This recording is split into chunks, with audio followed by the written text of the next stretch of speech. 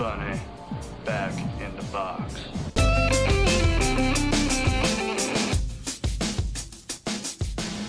Mamma mia, here we go again. Hi-ya, he's gonna come kill you. Mom and Dad, not Nic Cage again. My, wish the boys would let you go.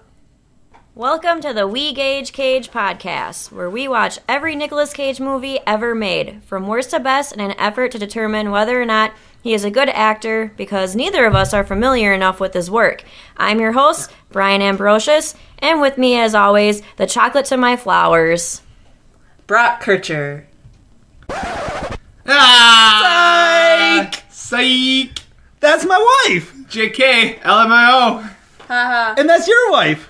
We got you good, you fuckers. Language. This is gonna be a clean podcast. No, it's This not. is gonna be a Yes. cleanish podcast. There is Unless no way. Not with the lines I have written down for this me and movie. Alright. Emily will just be clean. You guys can be dirty. Yeah, guys, hey, these are our wives. So Brian and Brock, we're still here. The gal who read Hey, the guys. intro, that's Leah, my Hello. wife. And allow me to introduce you to my beautiful, loving, angelic, Valentinic wife, Emily.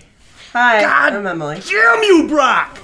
Yeah, one I up already until the catch end. enough flack for not, saying enough nice things about Leah, and all I did was say, hey, that's my wife, and you're like, oh, my beautiful, angelic. You gotta And do me allow like me to introduce you to Brian's beautiful, angelic, cherubic, just doting, loving, and effervescent wife, Leah. I think Brock loves me more than you do. Brock's just a walking thesaurus. Thesaurus. that. Yeah. So that part Hey, helps. it's Valentine's Day. So, Ew. Guys, Valentine's Day is right around it's right here. no, it's here. Oh, it's and here. Brock, I don't know about you, but personally, I can't think of a better gift to give my lovely wife than to watch a Nicolas Cage film where all the parents in the world try to kill their children. Absolutely. Because It the really greatest brought gift the of all. couple closer together. Yeah, it's patricide, baby. Yeah. Yeah. So we should be clear. I don't know what you're talking about, man. This film had it all. Film had romance, it had sex, it had passion. It was all there. We should be clear. We did not watch Dying of the Light. We switched it up. No, it wasn't Dying on the Light. We did not Dog Eat watch Dog. Dog Eat Dog. Oh, Dog Eat Dog. Sorry. So last podcast we said we were going to watch Dog Eat Dog, which was the next one up on our rankings. However, Emily and I had the opportunity to do like a one night only screening of the newest Nic Cage film that just got released. We believe, Mom and Dad. So Yeah. And Mom and Dad, so I wrote some notes here about this film where we should have watched it. It was Naturally. originally in our notes a 6.6, so it would have been our 56th film we watched. Oh my goodness. Like we talked about before, it's gotten a lot worse reviews. It's only a 5.6 now, so it would have been like our 28th to 30th if we would have used our rankings of now. yeah, we would have caught up. But, what's that? We would have caught up. Oh, yeah. But I do want to talk a little bit about Dog Eat Dog, because when I told Leah kind of we were going to have them on, and I told her we were going to watch a film called Dog Eat Dog, the first question she asked me was, is it about dogs? Yeah, I love dogs. And I don't know that movie, but I can almost guarantee you it's not about dogs. It's not about dogs. Well, I'm I glad saw I the didn't watch it then. And truly, okay, nope, keep going. No, I was just going to say, because then I asked you, I was just like, I don't know what this movie's about. And you're like, oh, it's a gangster movie. So I go to Leah, I was like, okay, well, actually, it's not about dogs. I was like, but it's a gangster movie. And I was like, do you like gangster movies? And she goes, well, I like 8 Mile. Yeah. Which, goes, not "I'm a that kind type- of gangster movie. A type of gangsters. I said, a no. hip-hop gangster movie. Yeah, I said, no, a gangster movie, not a gangsta movie. Oh, gangster, same thing to me. The hard ER. Yeah. You got to think more like Goodfellas or, The Godfather. sure. I've It's never more of like seen a any of mob, those. mafia movie, but yeah, it's more, I don't know. I love gangster movies, so I would actually really have enjoyed watching Dog Eat Dog, but instead we watched Mom and Dad. Was personally afraid of Willem Dafoe. Yeah. Good luck Is with he that in Dog one. Eat Dog? Yeah. So You're Willem afraid of Dafoe him? is in Dog Eat Dog. Oh wait, you know Willem Dafoe? He's Yeah. like a famous actor He's that like you also know about. Yeah. Willem Dafoe, he's been in some things. I don't know if you would have seen any of his movies. Boondock Saints, Spider-Man. Spider-Man. Oh, but I mean, who's ever seen a Spider-Man movie? It was released within the last 10 years, so like, who would have ever watched a Spider-Man movie? As Nicolas Cage would say, fuck you. Not my Spider-Man. So yeah, but now we watched a different movie entirely, and it is not Dog Eat Dog. It is not Dog Eat Dog. No. But before we get into it, because we have our wives here, I was kind of thinking maybe we could just give the people a little history about how we met our significant other, maybe what our first impressions were of them, because we're married now, so it doesn't matter what we initially thought of them, but yeah, I don't know, do you guys want to do that? It worked. Sure. Do you want to start? Oh, God. You want us to start? Yes. We met in a very romantic way, right? Yes. Very Tinder. romantic. Tinder, baby! Swipe it. Well, see, I moved to the cities, Twin Cities, without knowing literally anyone. I knew like 3 people. So, like, I didn't know how else I was going to meet girls. Like, I'm not a big guy who goes out to bars by myself. So I was like, let's try this Tinder app. And I guess it's more for hookups or anything. But we met each other and, like, we weren't just planning on hooking Brian up. was trying to hook up.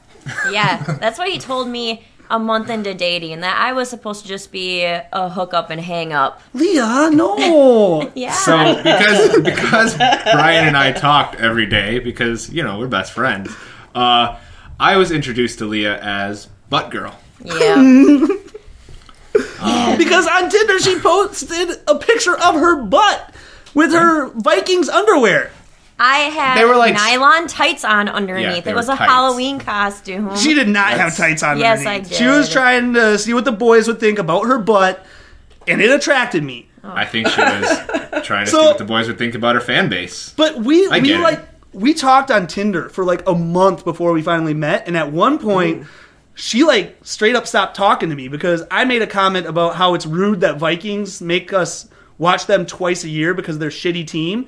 And apparently you can't talk any shit about the Vikings, and that honestly made her stop talking to me for like a week. Well, I asked my dad if I should continue talking to you after that comment, and he said, no, you don't need a typical Packer fan like that in your life. So I stopped talking to him. But then I kind of talked to her after a week. I was like, hey, I haven't talked to you in a while, whatever. And we decided to meet up and go to the Olive Garden. Because, again, I don't know a lot of restaurants around here. And Because people you're a true romantic. Say what you will I've about heard Olive you Garden. guys love Olive Garden. I love Olive Garden. Dude, their It was your breadsticks Valentine's are Day thing. amazing. Yeah. And people make fun of Olive Garden. I like Olive Garden. Speaking of Valentine's Day, Brian and I used to go to Olive Garden as our mandate because Yep. we never had Valentine's Day dates. Like, he and I we used would- to just go together on Valentine's Day, fight off all the other reservations, and sneak our way in there. Just me And we you- get the girliest drinks possible. And, Did you know, used to dress up too? Oh, yeah, we wore ties. absolutely. Yeah. Absolutely. But we went to Olive Garden, and first of all, she's like running 15 minutes late, so I'm starting to think I'm going to get stood up. But before I sat down, I told the hostess out there, I was like, hey, just so you know, like, I'm waiting for a girl. Her name is Leah. My name is Brian. Like, if she shows up, make sure, send her to my table. Classic love story. Yeah. Yeah. So what happened, though? So I get there, and I think that the hostess must have switched out with a host. And I get there, and the host, he's like, how can I help you? I'm like, I'm here to meet a guy named Brian. He's waiting for me. And the host just, like, looks at me, and he starts laughing. He's like, there's no guy by the name of Brian here waiting for anybody. And so I call Brian, and I'm like, are you even here, or am I getting stood up? And I was So like, she thought she was pissed getting stood up, off. too. We thought we were getting stood up together. But then I came walking around the corner, and I saw her. I was like, oh, yeah, here I am. And I guess the one main thing Leah remembers about that date is me singing, boom, clap, the sound of my heart, the beat goes on and on and on and on, and boom, clap, you make me feel good, Oh. come on to me. What Broadway musical is that from? Oh, God, shut up. What show tune is that from? Is that? But I don't know, I just sang that song, and, okay, so first impression of my You wife. guys, if Brian tries really hard, he could be a professional singer. You don't understand. All he needs is like a lesson and like the effort that it takes No, I to could. become a professional singer. Okay, No. my first impression of Leah, though, I thought she was pretty, but, and this is not good now that we're on the podcast, the only flaw I saw is, I thought she had a weird voice. I don't really remember why. I'm monotone. Like, Sorry. and she sounds Voice for normal to me radio. now, but, Like, I just remember, like, even telling my family, I was like, guys, just, like, don't make fun of her voice when you first talk to her. Yeah, but yet he texted me and asked me to send him a video of me talking to my dog so he could show it to his family. Yeah. So that's what I did. And obviously, I talked to my dog in a completely different voice than how I talk to people. But let's hear your first impressions of me. Oh, God. What? My first impression of him is really offensive. Let's hear it. And I was actually talking about this at work this past week, but I told my coworkers that after I left the date and my best friend, Emily, called and asked me how it went, I said, Emily was a really nice guy, but the fact that he has a really high voice and he's saying to me, I honestly think that he might be gay and that I'm just going to be a cover-up.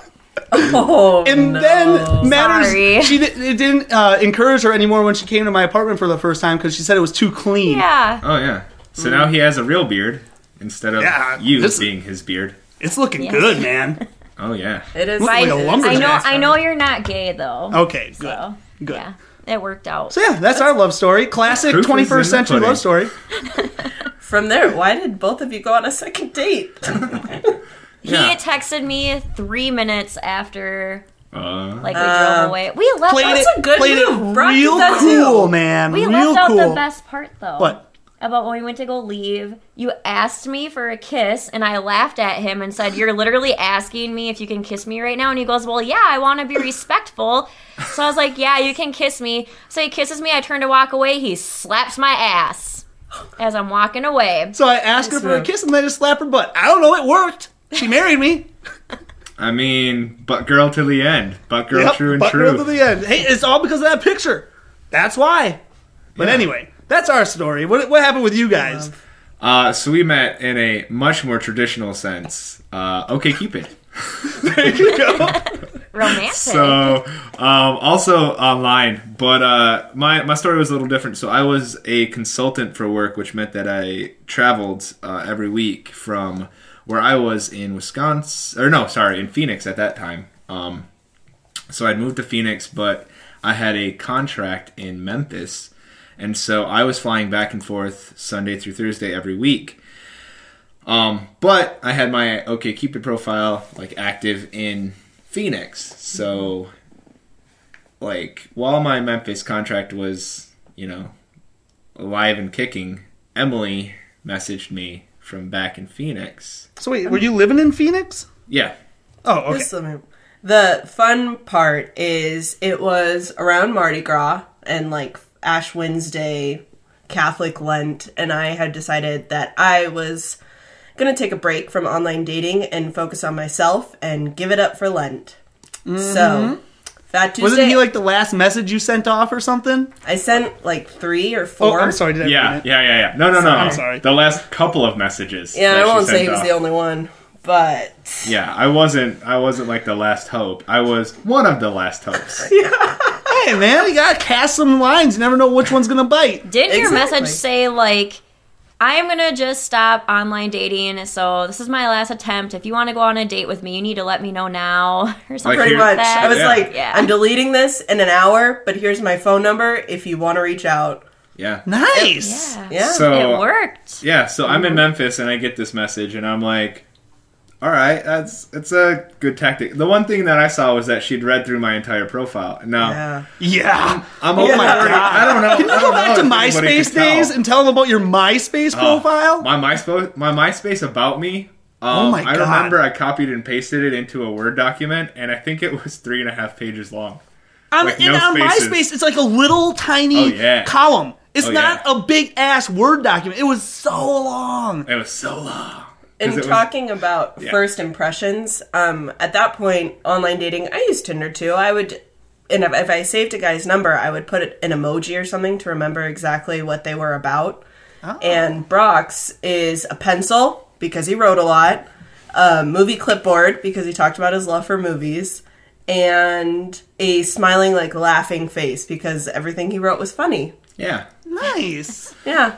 But, so I was impressed by the fact that she read through the whole thing and, was able to, sprinkle in little details throughout the profile. And then, and she was very kind of, not a aggressive, but assertive and like forceful of like, yeah, if you want a shot at me, like here's my number. And let's do it. Write me back. So I think I did like message her back that night because I think it wasn't like an hour. She said like she was going to delete it the next day. So I wrote her back that night, and then we made plans to meet up. Like, I remember he first said, like, want to grab coffee? And I was like, sure, where? And he goes, actually, I don't know what a coffee date is. Want to get dinner? Yeah. Yeah, sure. I was like coffee dates are over 15 minutes or something? Like coffee, well, so have you ever had a coffee date? Have you ever actually we've gone kind of got like on, coffee or hot chocolate before, but like never like as a date, really, I feel like guess. it's awkward with a stranger because Yeah. at least when you're out on a dinner date, like, you have food to, like, keep you distracted. silence. Other people are around, waiters Yeah. coming by. I have gone on one like first date to coffee, and it was horrible. And there was no second date. Like, it was so awkward. It was just the worst. So when I initially pitched a coffee date, I was like, oh no, that's a bad idea. Like, let's just do dinner. So yeah, so we got dinner, and we ate at like a pizza place, and then walked around the city for a little bit, and stumbled upon like this girl who was just playing guitar at like a restaurant, and so we sat down and had drinks there, and then the very next weekend. No, before that, we had our second date the next day. Oh yeah, Because that was also... See, you're a quick draw McGraw too. because You I knew was what out you of town. wanted. Because I was out of town so much, like I had to fit it all in within a span of like a day and a half. Every weekend we would hang out, and then I would be gone throughout the week. And I also walked her to her door that first night, and did I ask for a kiss? I think we just remember. kissed. Yeah.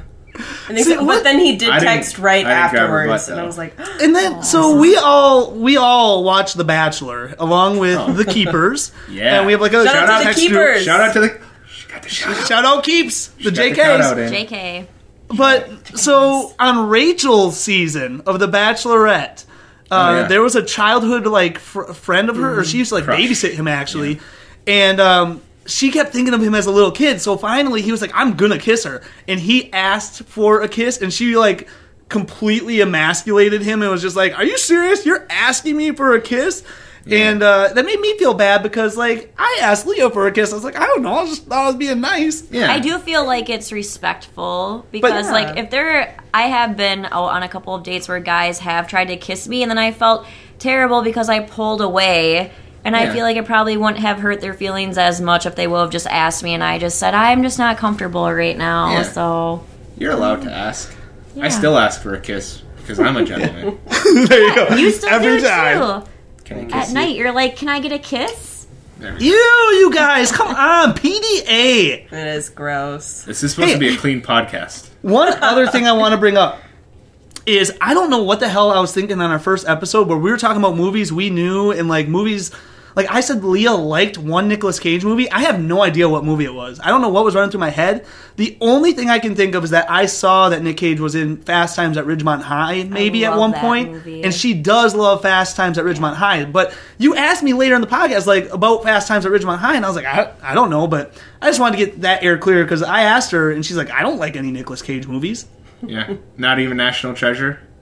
I have not seen that one yet. There you go. Oh, God, it's so Everybody- good. So good. Everybody I see loves that. National Treasure. I Everybody see that he's loves also it. in The Family Man, and I think I'll Yes. probably like that I don't even know what that movie is. I think I'm it's kind of disappointed like- he's not a snowman in The Family Man, so I don't Yeah. want to see it. Emily thinks that he turns into a snowman, and it's I not think that it's movie. kind of like a... Is that like a chick flick? Because I said it was probably a chick flick, It's- and Brian doesn't think so. It's like a drama where, as far as I know, the plot is basically that like he either does or doesn't have a family, and then it's like a wish makes it so that he either gains or loses his family, and then realizes what it's like to like live on the other side of the fence, kind of thing. Okay. I think one- it's, I think it's that also- he's like a playboy, and then all of a sudden like he's like given a family to like learn what it's like to be a dad. I think The she chick also. flick I would want to watch is City of Angels.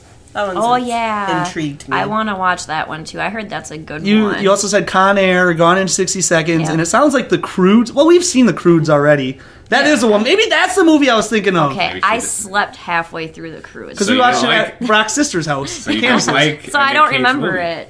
I don't know. There's a few maybe she'll watch me with me. But hey, should we hop into Mom and Dad? Was there anything else you wanted to take care of? No. I will say though that like after watching Zandali with Emily and Charlotte, and then after watching this movie with Emily, it's a lot better to watch a movie with somebody than it is watching it all by yourself. Leah Wouldn't you agree? She was disturbed by this movie. Man. The intro to this movie, I looked at Brian and said, if this is how the movie is going to start, I don't think I can. Well, Leah, why don't you introduce it? What was the intro? The intro to the movie is a mom driving a van across a railroad track.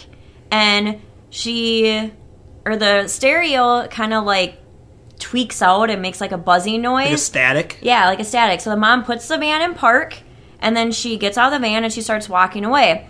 Well, as she's walking away, it like shows the back seat of the van, and there's a car seat in there. So clearly there's a child in the car.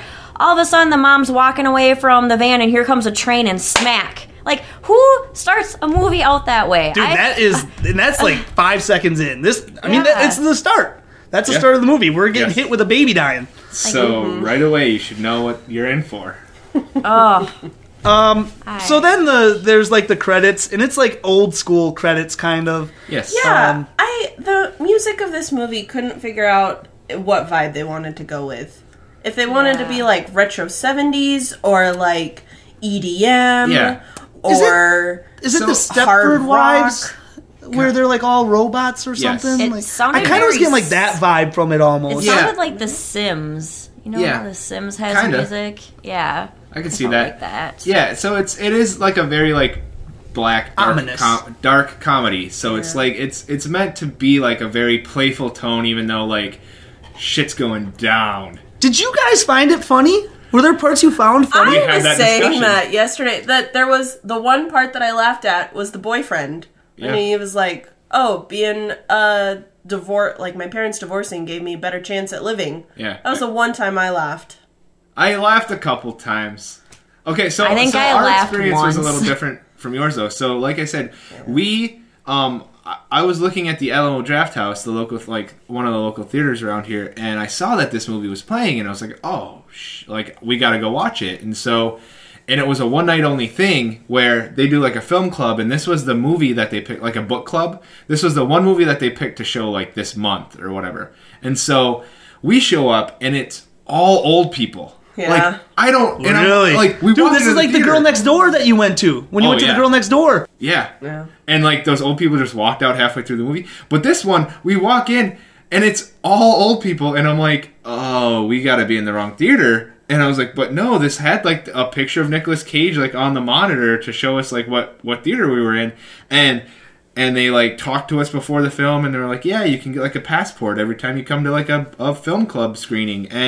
And we sat next to, I'm going to call them, like, Peggy and June. Like, these two old ladies that did not shut up through the entire frickin' movie. Yeah. Typical, sorry if we have any old people listeners, and I'm talking, like, geriatric, like Peggy was 70 and June was 75 if they were a day. Yeah. But they knew what they were getting themselves into watching this film. They did. Everybody had picked it, and they would not jazzed. shut up this entire film. So like we were in a theater full of people, and they were like shocked at that very first scene. And I think like Peggy said to June, like, "What? They killed the baby," or something like that. Like in that very opening scene. And I was just like, "Yeah, buckle up, Peggy. It's gonna get it's gonna get worse." We did not know. All that I knew. Like, I don't know Nic Cage films. I knew that, like, the mom and dad tried to kill the kids. I didn't know why. I did not realize that every mom and dad was trying to kill every kid, and that's the difference. Like, if it's just Nic Cage and Selma Blair trying to kill their kids, that's one thing, but every parent, like, it gets I out of was control. trying to figure out if it was just the community or the entire world. No, it was worldwide, it sounded like. Yeah. It was disturbing. So It was, okay, there you go. So we'll try to break it down. So essentially, what I got out of it is that there is a static like message that comes over the airwaves, either like your radio or your television or whatever, and it's a static that will break through and like rewire any parent's brain and like essentially make them want to murder their own children. So it like reverses the natural parental instinct and makes them want to, instead of protect their family, it makes them want to murder their family. So that's the basic premise. Like Here's where that's it. I struggle with this movie. Like, Oh, hi, Ranger. I've been going back and forth on what I'm going to answer for if Nic Cage is a good... Yeah, Ranger's on here. Hi, Ranger. I didn't know... Like, my problem with this movie is I don't know if I like the explanation for why all this happens. Like, we don't get an explanation.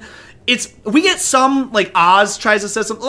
Okay, let's go through Dr. it. Oz. Let's get into Dr. Oz You with the can't just say cameo. Oz like he's a wizard. Let's Dr. get into Oz. it. So, yeah, we get the credits, weird credits, and then it cuts to Nic Cage playing with a toy truck. That's our intro to Nic Cage. Yeah. But I don't know how good of notes you guys took. Like, I don't know if you were planning your notes, so I'll kind of take the lead a little bit, I guess. Yeah. This is my notes. Okay. I So, have an order yeah, just card, kinda, and I ticked off the tropes as they came up.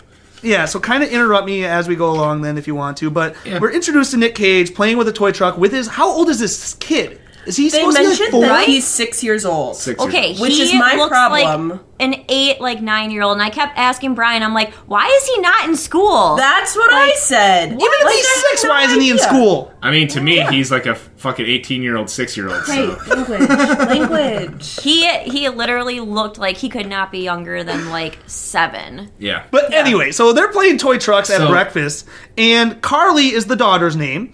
She walks downstairs talking about meeting up with her boyfriend. I wrote it down as David. Apparently his name is Damon? Damon. Sure. Damon. Sure. And Nic Cage... He's the star Goes- of this movie. Nic Cage? No, Damon. Damon, the boyfriend. Oh, you like Damon? Damon. Oh, absolutely. Is it Damien or Damon? Damon. D-A-M-O-N. Damon. But, Nic Cage has a very, he hates Damon for some reason. She comes down talking about him, and he's like, "You're not seeing that boy! He's a junior, and you're a sophomore!" And in my head, we find out later Damon is black, and it's like, is there something going on there? Because, why is it that junior and sophomore, is that really the only problem? No, we No. found out before we even met Nic Cage that he was black because she was talking Or, on yeah, the phone correct. with him. That's right. No, Yeah. Nic Cage So we- doesn't want her dating him because Nic Cage was like, I was a 17-year-old boy once. It's Yes. her. Nic Cage was a perv and thinks that Yes. everybody's a perv. Yeah. Correct. So it's part that, it's probably part racism, and it's part Nic Cage probably got a note in his, character's, description that said, you don't like this guy, and he was like, okay, I know what to do with this. Oh, I'm just gonna really not like him. So Nic Cage is upset because he thinks that Damon's going to try to bang her, but Carly goes, "Well, it doesn't matter, I'm on the rag anyway." And Nic Cage plugs his ears in and is like, "La la la la, I'm not listening." Yeah. Yeah. Come on, dude, you're a 50-year-old man and you can't hear your daughter talk about her period. Real Nope. mature. It was a very weird breakfast scene. Yeah. Where then Yeah. the mom's just like, Carly. Yeah. The whole Yeah. time. Yep. Because So- and then okay, what? So essentially, we get through this breakfast scene. It's shown that they have a maid. So they have a Chinese maid who, a Chinese American maid who has a very heavy accent, and she also has a daughter who's working with her at this house. So I have a problem with child labor. yeah, That was so, messed up, So too. for some reason, Again, the little Why son is the child not Yep. in school too? aren't in school. So the little son and the maid's daughter aren't in school. And I thought maybe the son is sick. So he's in his PJs. Maybe he was just sick that day. It's never explained. It's never told to us. But that's a plausible explanation. Leah But- Leah had a problem with the maid anyway because she's like, "Well, isn't Selma Blair, her character's name is Kendall?" She's like, Yeah. "Isn't Kendall a housewife anyway?" Yes, What she did doesn't the maid do Yeah. anything. She So was just sitting there drinking her coffee. She could have been cleaning up the kitchen. Why have a maid? yeah. So and they have a maid, even though okay. So yeah, this movie is very problematic. There's so many holes that we can poke in this. So even though Nic Cage at one point explains how he went from $164,000 job to just a $64,000 job, It was Said 44,000. 45, yeah. Yeah. 45? Yep. Yeah. So he can't support a family and a maid when Selma Blair's not working, and Yeah. they have this nice enough house, and what is happening? And Nicolas Cage clearly doesn't do anything at work, which we'll get to. And a the little daughter later. goes to a private school too, so you got to pay a private extra like for that. Christian school. Yeah. There's a couple of little things that I think are kind of noteworthy here.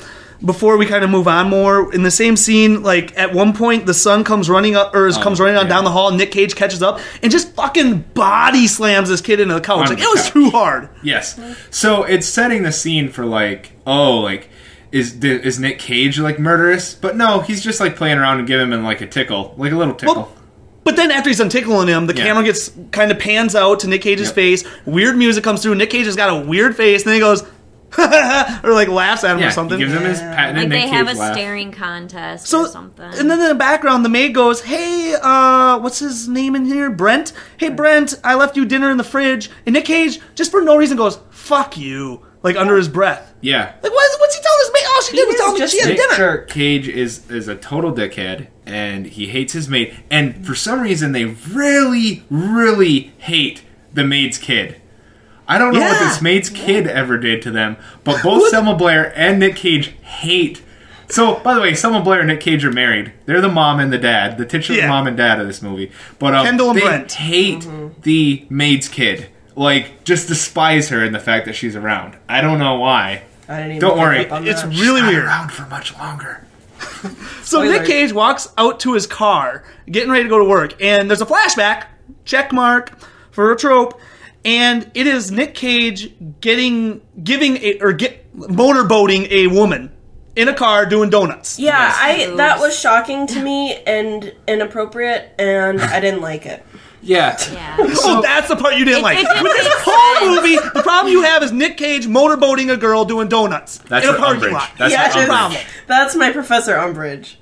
with this Didn't movie. Oh my goodness. That part's not even that bad. Well, yeah, but like the thing is, you didn't actually know whether it was Nic a Cage. flashback because, like, at first you're like, okay, is this just like what takes place at their high school? Like, is this just their high school? Right. Like, I was almost like, is that the daughter doing that? But- It was Yeah, weird. but it's pretty like obvious that yes, this is supposed to be even pre-Zandali Nic Cage, but they did a pretty good job with like you can figure it out that it's like old or like young Nic Cage because it does kind of look like a Zandali Nic Cage. It's got like the douchebag goatee. He's got like the like mullet, long Nic if I Cage remember mullet, right. like mullety kind of hair. Yeah. Okay, so now They the clearly had 7-year-old... seen They're Zandali. setting up the scene that he is having a midlife crisis. He Yeah. hates his kids and wants to be young again. But if Cool. you so you have a midlife crisis, and the first scene that pops in your head is you motorboating some chick in your Thunderbird. He's not intimate with his wife either. Like, they're falling apart, so he's going back to Clearly. days of like, oh, remember those titties in my face? I Yeah. guess so. Okay, I mean, now they here's were the- pretty nice. Here's the so- thing. I was like, They were nice titties? Yeah. Okay. yeah, I was going to write flashback and like check it off, and then I thought that he popped a pill at that point. Like I thought No. maybe he was popping Viagra. Was he chewing a granola bar? Yes. Yeah, Is that- there was okay. a half a candy bar like on the passenger seat, and he just picks it up, Oh. takes a bite, and tosses it in the back seat. I thought at that point that he had popped a pill, and I was like, "Holy yes!" But You know what's funny? No. Is I tried to, like, I typed in mom and dad explanation just to see if, like, someone out there could explain to me why the fuck they were all, like, crazy. And all I could really find were reviews. And one of the reviews, my mom asked me, like, why we talk about Deadfall every episode. I was like, because that's, like, Pete Cage, man. And yeah. this guy, he's talking about how there's no pill popping or anything in this movie, sadly. But he does reference, like, all these movies is like, we get Crazy Cage, this is like Wicker Man Cage, this is like Vampire's Kiss. And he's like, or you could just go watch Deadfall because every moment is a Nic Cage moment in Deadfall. It's just like, yeah, it is. Nice.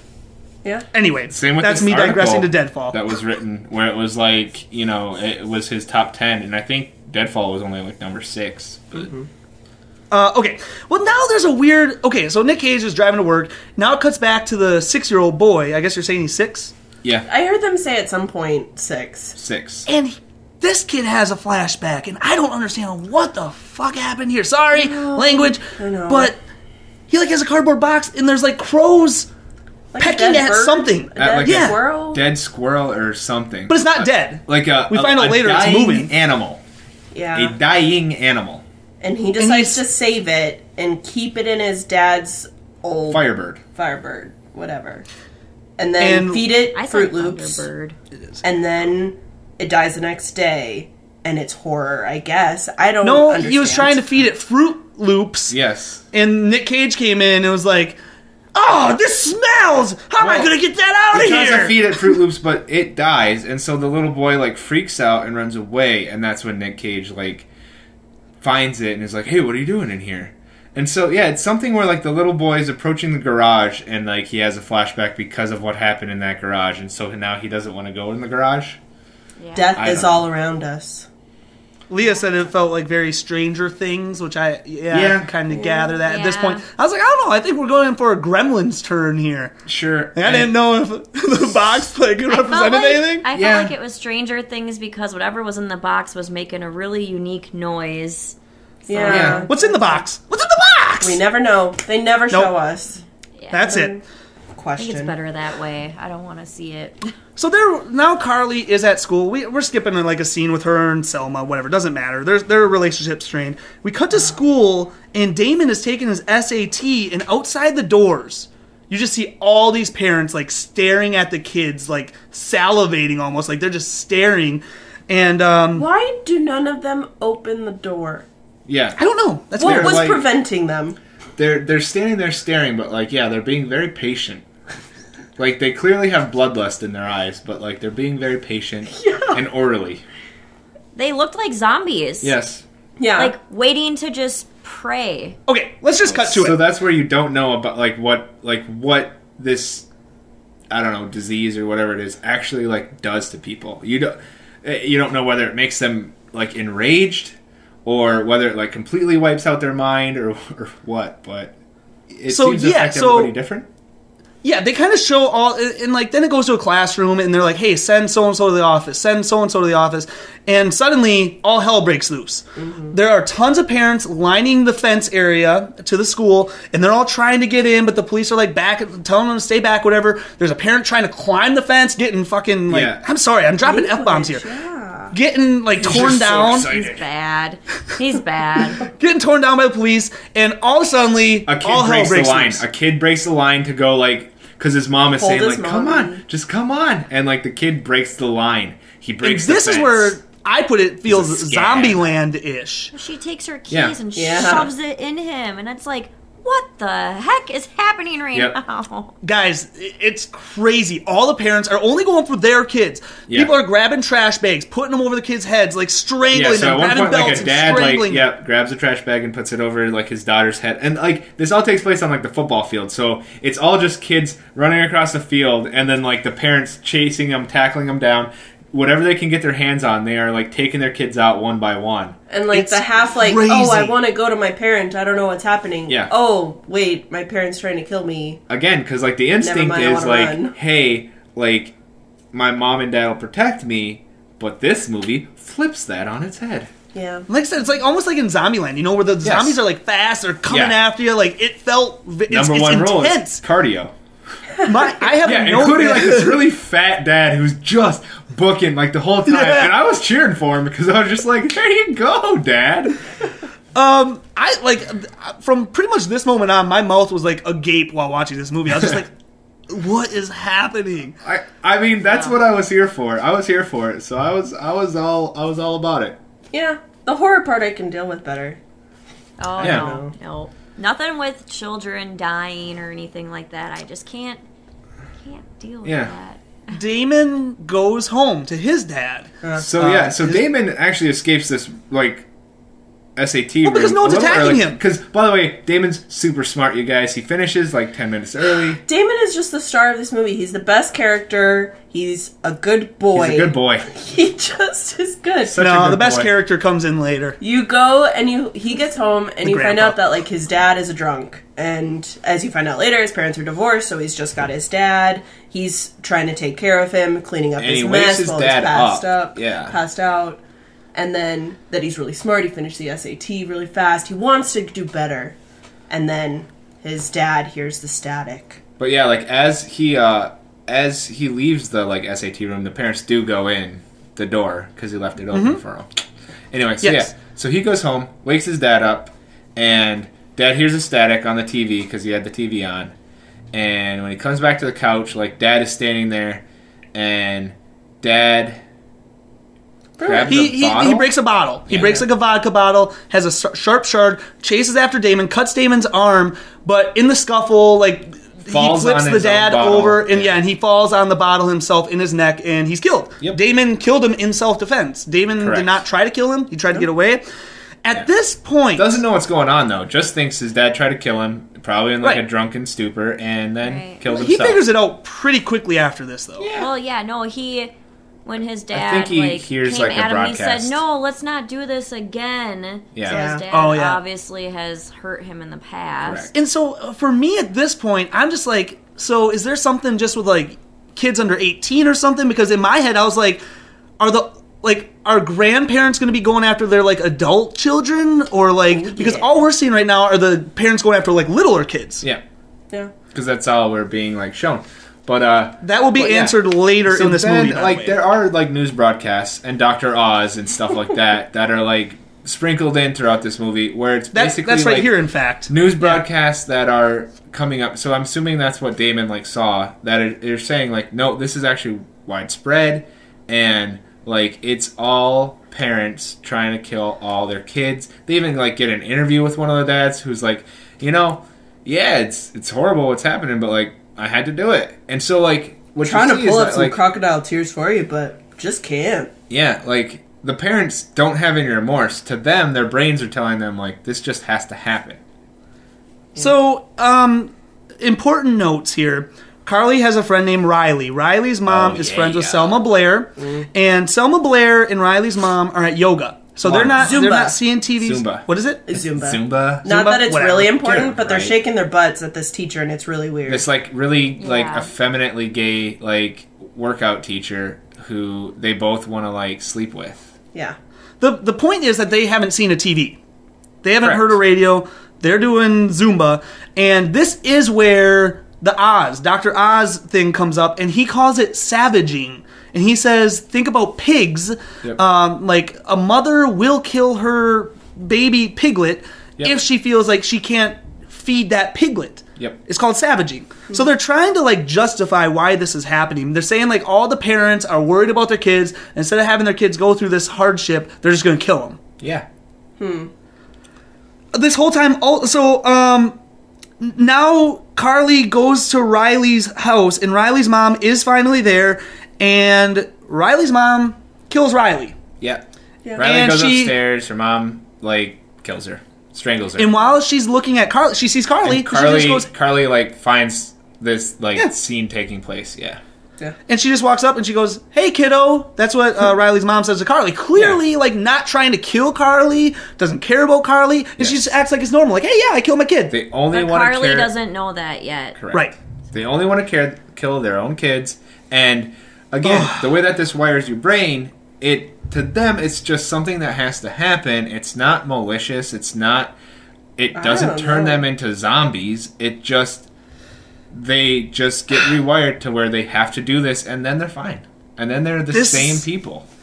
This next scene is by far the worst scene in the movie. hospital. By the way, guys, we have not Yes, talked about Nic Cage at all. The only snippet we've gotten of Nic Cage so far is like a few minutes at the start. No. And now all this other shit's going on with Carly and Riley It was a and lot of Damon. Selma Blair. I remember That was going- not At first, bad.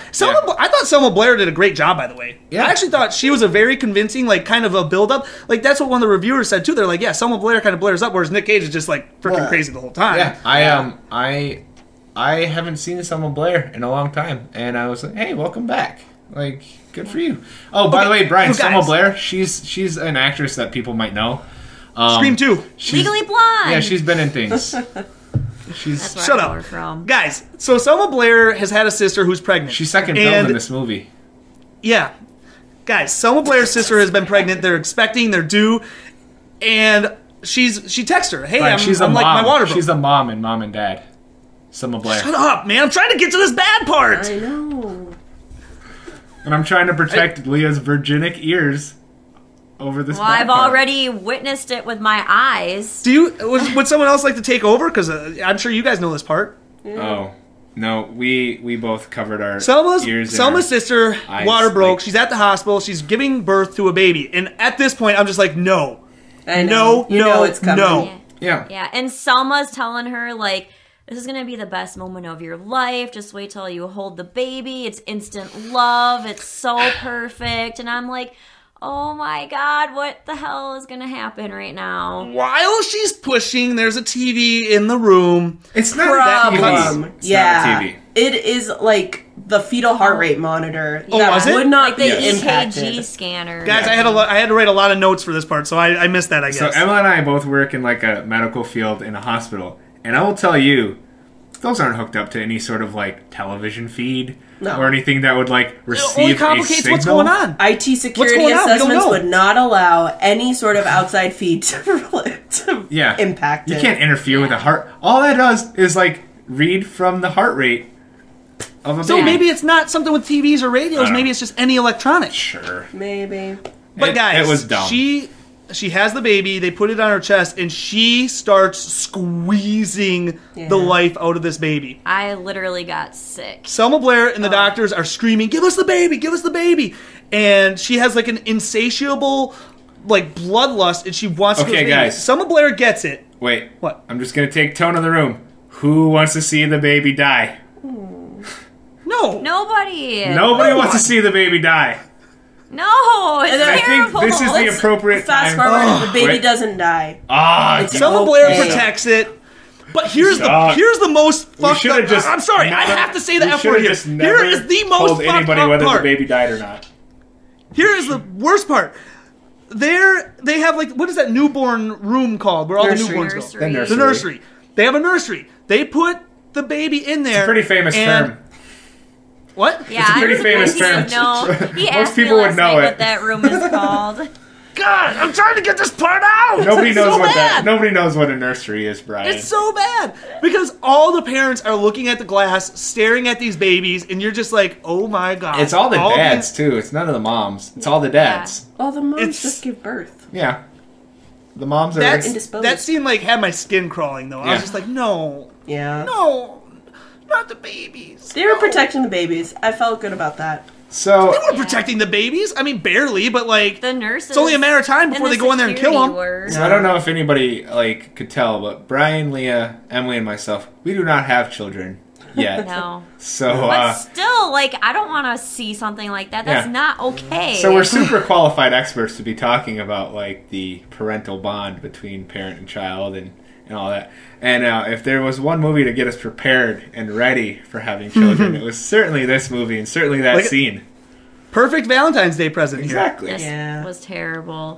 Guys, there was a quick cut to Nic Cage in this part. Was he watching porn at his Yes. office? Oh, he was absolutely watching porn. Watching I porn said that and to fell Leah, and she's asleep. like, "No, it wasn't." How is Yeah, that like so an he fell issue asleep. Of I contention? thought maybe he was dreaming about having sex or something. No, he fell asleep while having like Pornhub open on his which Peggy and June next to me even like had like annoying like and I was like, Peggy and June know that it's Pornhub because like they recognize like the homepage for Pornhub. I've never seen that.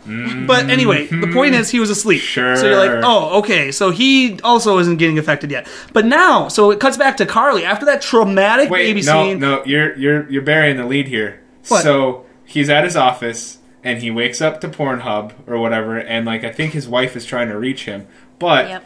so while he wakes up, he turns a photograph around, which are of his two kids. So much like in Dying of the Light, how he turned the Yep. photo of Bill Clinton around before he was going to kill himself, and I said, hey, that's kind of like what you do like before you masturbate. Yep. There you go. So he did turns, it. So this is the trope now where like before he's gonna do the dirty, he likes to turn photos around because he doesn't like to get caught from the photographs. So he must like believe that photographs have like some sort of mystical power. And that's just a Nic Cage thing. I don't think that's anything of his No, character. that's a He movie just- thing, man. he What just- about the 4-year-old virgin? He just brings when it. he's finally Yeah, going to no. masturbate to space nuts, he like Yep. turns all of them around and lights all Yep. the candles. Yep, but he just... I think Nic Cage believes that like photographs have magical powers. And he All doesn't right. want them to see him whack off. It's dumb. After one of the worst scenes Maybe I've he was watched in going a to whack long off time. with the gun in Dying of the Light. Yeah, Just maybe. like whacks Sure. off with it like Stick it in there. to his temple or something. Anyway, So after the worst scene ever that I've watched in a long time, really made me really sad. Guys, as I get older, I am more emotional. I know you call me a robot, but like that really, really made me sad. the baby scene? Yeah, dude. Okay. I'm so sad. I don't know. Are It you- was welling so up here, far-fetched to man. me that it didn't affect me. Do you want to talk about it? What do you mean it's far-fetched? They're trying to kill their kids. Yeah. Why is that That's not gonna- far-fetched? That's not going to happen. I hope not. But yet titties Bum, bum, bum. in a car are like that's That's the more worst. realistic that this happens Oh, in yeah. the That was world. more upsetting to Emily than the infanticide. The thing is, though, during that scene, everybody in the theater was freaking the heck Yeah. out. So I hated it. So Peggy, June, everybody was just like, "Don't you fucking do it! Don't you do it!" Like They That's did what not I was say saying. that. I was like, no, don't you do it. they No, were that give that level baby of, away. like, Give that baby away. Like, Ah! guys, don't just pleading with the director to like. I actually really don't remember what happens. How does it cut to? Hold on. By the way, you It just cuts mentioned to the Nic director. Cage. Yes, The director of this is the same director as Ghost Rider: Spirit of Vengeance. Yeah, so Craig. Brian Taylor is half of the Neville Dean and Taylor duo that is behind the Crank movies and Ghost Rider and Gamer and all of those films. Okay, so the way it cuts back to what's going on is that it follows Carly trying to go back to save her brother Josh, and the maid is mopping up, and her mop is red. Oh, yeah. So what we failed to mention is that, like, as the little brother was, like, by the garage and having his little flashback, it does cut away from the maid, and the static goes on her little TV in the kitchen, and her daughter's, like, helping her out. And she's tenderizing she has chicken or something. Yeah, like a meat. She has a meat tenderizer. Yeah. And we do hear, like, a scream of a little girl. So I did not catch that. I have. After the movie, How didn't you? because it's really quick. It's a It was quick, loud. Yeah. but it's quick. And maybe I was writing a note. I knew you guys didn't have a good note, so I took really Yeah. good notes. But once I was reading the plot, that's where they said it again. I was like, oh wait, I missed that part. Yeah. Yeah. But anyway, so it cuts back So to her. She's got a red mop. Carly She's meets mopping up up with the boyfriend, and the boyfriend says, "Yeah, let's go get your little brother." Right. At some point. Nick Cage walks in now. We finally get Nick Cage back Yeah. with Damon. And he thinks, again, that Damon's just trying to bang Carly. It's the middle of the day. He's trying to Carly bang is Carly. upstairs with like trying to get the little brother out from under the bed, which we see as his favorite hiding place. Which it's like, hey, dipshit! Everybody knows you hide under the bed. Quit hiding under the bed. Pick a new hiding place. And Nick Clearly Cage, it's not working. his explanation for all this was that he was young not that long. I was young not that long ago, by the way. And I was like, dude, you're like 55. Yeah. You're 40 years away from where he's at. And then in his explanation to try to explain how he knows what was going on, Leah, would you like to read what he says here? He's explaining In your best Nic Cage what voice, kids have Leah. been exposed to. I feel like you're In really your- skipping. in your- to... No, we're not. Well, did you he's say all that Nick bouncing Cage all gets around. home to see Damon Yeah. in his house? Yeah. Yeah, are you listening? Yes. You're petting Ranger? Sorry, petting my dog. So right over here. So he's talking about why kids yeah. are corrupt. He says kids are corrupt because Best Nick He Cage goes- voice. You got to do your Nick Cage voice. the things you kids have seen on the internet. Mouth to dildo, dildo to ass, ass to ass. Hi, Brent, anal beads. His name is Brent, by the way, Yeah. just as a reminder. He's like, hi, Brent, anal beads! Yeah. Yeah, that was weird. That was That a literally fantastic had no, impression. Way better than Brian's ever done. Mouth to dildo, dildo to ass to ass, hi, Brent, anal beads! I didn't understand where this was coming from. No. Hey, that's what the internet does to you guys. Yeah. And Ass to ass.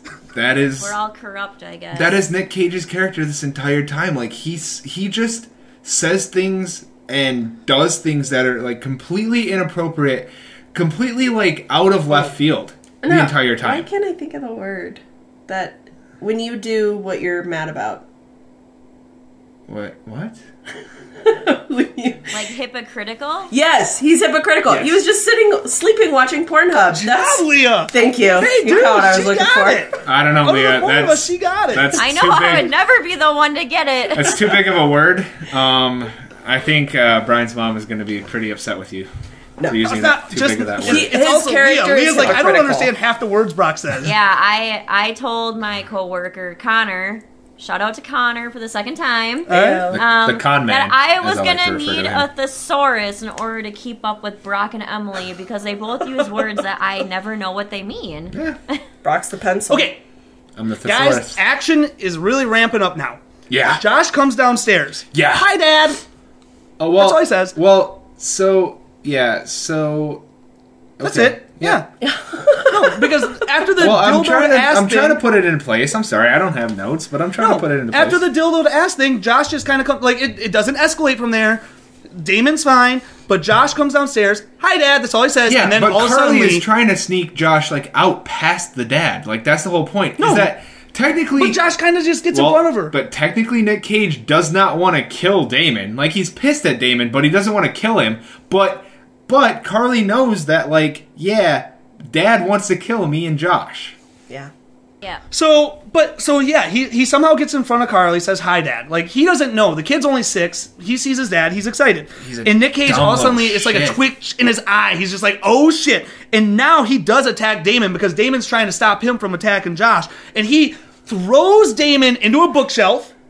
What? Yep. Did you have something you want to say? No, I'm just... Well, she wants to cut in. Go ahead, say it. He does his floppy, wavy hand that apparently is just so strong to knock people out, where he shakes It's like it. It's like a Mankind. jazz hand. It's like spirit fingers. Yes. It's like Mankind. When Mankind would put the sock on there and get ready to do Mr. Socko, Mr. he would Socko! hold it up above his head, like shake it, But and then he looks at his hand before he does it too. Yeah, Yes, he does.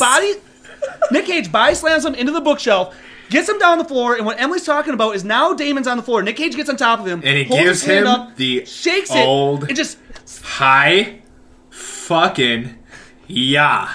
He doesn't say it, yeah. but that move But it's that he's implied. done in like 4 different movies Yeah. is going to be referred to as the high effing yeah. We haven't talked about why he did it. Like, he has Damon on the floor, holds his hand up, and just slams his head into the floor super hard. I thought he was dead. I know. It's the Poor same thing Damon. he did when he went to go slam the son onto the couch, though. He did the same thing. Kinda, yeah. Kinda. Yeah. Exactly. Just- Oh, you're pulling... Hey, what's happening here? Oh, God. That's okay, we're not Pulling talking. out my headphones. This is difficult. It is sharing difficult. headphones. It's difficult with 4 people. Okay, so now that Damon's knocked out, Nic Cage only has eyes Ass for to headphone, Josh headphone and to Carly. ass, headphone to headphone. Ew. Hi, Brian. And Dildos. as Josh and Carly are running away, Nic Cage trips cartoonishly on the toy truck he was playing with earlier. Absolutely. Whoa! At which point, like, I think it even, like, cuts back, or at some point, like, there is a scene where he says, like, I can't even walk to the front door without tripping over one of Josh's toys. That's the next scene. Okay. Because now we're doing the flashback 3 weeks ago. Oh, sorry. Pardon. No, that's fine. They locked themselves in the basement. because Carly and Josh go to the basement and they see, like, carnage and a sledgehammer. Yes. So now it cuts back. So they're locked in the basement. That's where they're protected, I guess. Whatever. Yep. And now it cuts back to 3 weeks ago. Yeah, because like you said, there's like wood and stuff all over the ground. Yeah. And we cut back 3 weeks, and Nic Cage is putting together something. What's going on in that basement? And while he's doing it, he's dancing stupidly. Yes. Yeah. And we find out it's a pool table. So Nic Cage is Sure. putting together a pool table, which is like pretty innocent of an act to do. Like there's no reason for it to be this weird thing, but this movie's gonna make it weird. It's only weird unless you make it weird. And so at some point, Selma comes down and sees him doing this and is basically just confused and says, "What's going on? Did you buy this? She's very reasonable. Pre-Christmas? Well, Yeah, like I what? agree. What is Because happening? it's Christmas. I guess you bought this like using money that we don't have. You know, can't redirect it from the maid that you guys hired, but that's neither here nor there. And is asking him why he's going through this midlife crisis and turning this basement into a man cave, which he gets really upset about. Man cave, maybe it's just a family room. And I was like, well, yeah, that's also known as a man cave. As a man who's sitting in his man cave right now, every guy needs... This is not big enough for a pool table. But There's a little so- less hairy version of me behind you. I see Yeah. my cardboard self. Hi, Yeah. hi, cardboard Big girl Brian. pose. Yeah. So then he gets mad and says, "Fine, you don't want a pool table? We won't have a pool table." And this is where we're treated to the Nic Cage rendition of the Hokey Pokey for whatever Really reason. weird. Yeah. You put your left foot in, you put your left foot out as he takes a sledgehammer and dismantles the pool table that he just spent, a week or whatever building. and Brock. and crafting character. Come on. But the whole time it's that. Come on, give me your he's- Nic Cage voice of it. He's trying. Well, the whole time it's that he's trying to like get it level, and he keeps rolling a pool ball, and it keeps not being level. So it's a labor of love. But yeah, so as he's going, it's you put your left foot in, you put your left foot out, you put your right foot in, you put your right foot out, and just going like you do the hokey pokey, and you. And he's just going for it. Which I thought, here's the thing. I thought that was going to come up later. Like, I thought it was going to come up later when he was trying to kill Josh and Carly. Which I thought would have been a great callback. No. Never shows up again. Just Okay. hokey pokey.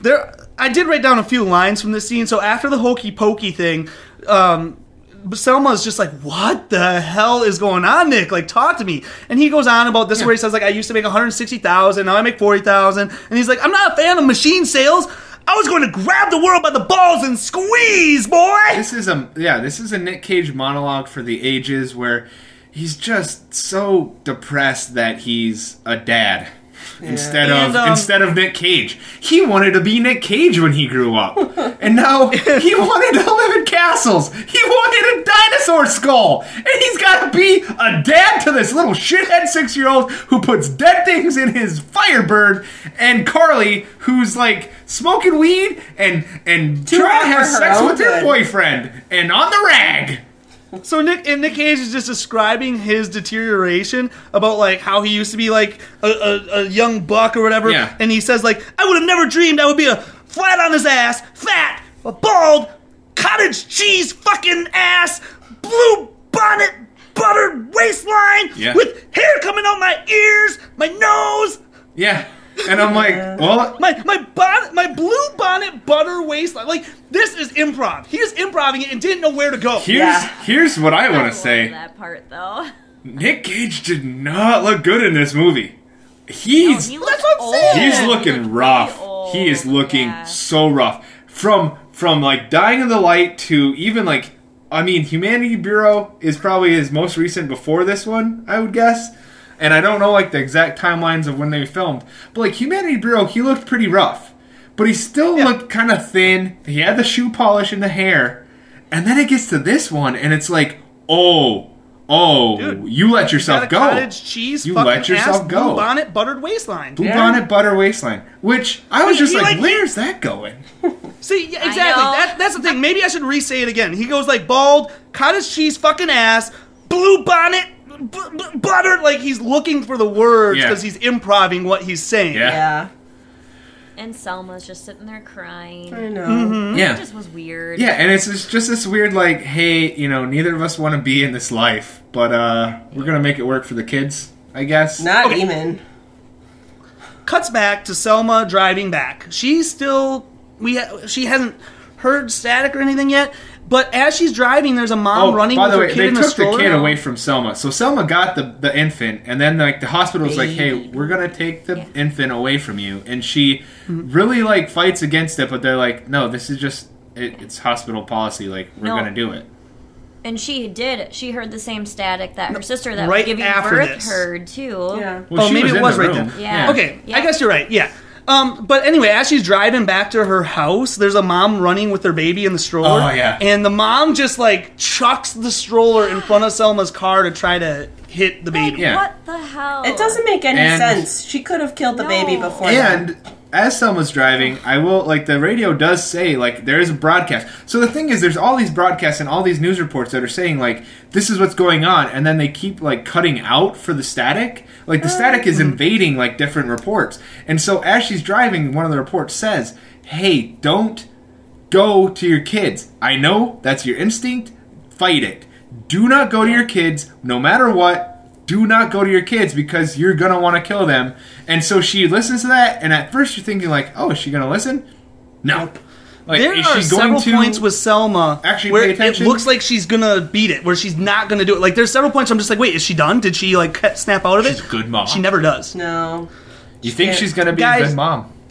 Yeah. So now it cuts back. She does get to the house, and she sees Nic Cage pass out. He kind of comes to in a Nic Cagean way. And she's trying to plead. Oh, that was where he was go ahead. passed out there, lying on the ground. Trope-wise. because he taco tripped meat, on a... I noticed. Did he have taco meat there? It's Yeah. all white. You Yeah. can barely tell. I was comparing it to a tofu taco. She said tofu meat, and then I was like, Yeah. did you say like fish? Or like a shredded chicken like, taco. or like fish taco. Fish taco meat. That's what it was out, but you could barely tell because it's all white. Because Yeah. he's 54, 55, whatever. Yeah. Dude, we saw Keanu Reeves in a Super Bowl commercial. Correct. Where He he's, looks He looks great. where good. he's going on that like motorcycle and he's doing like the stunt. It looks great.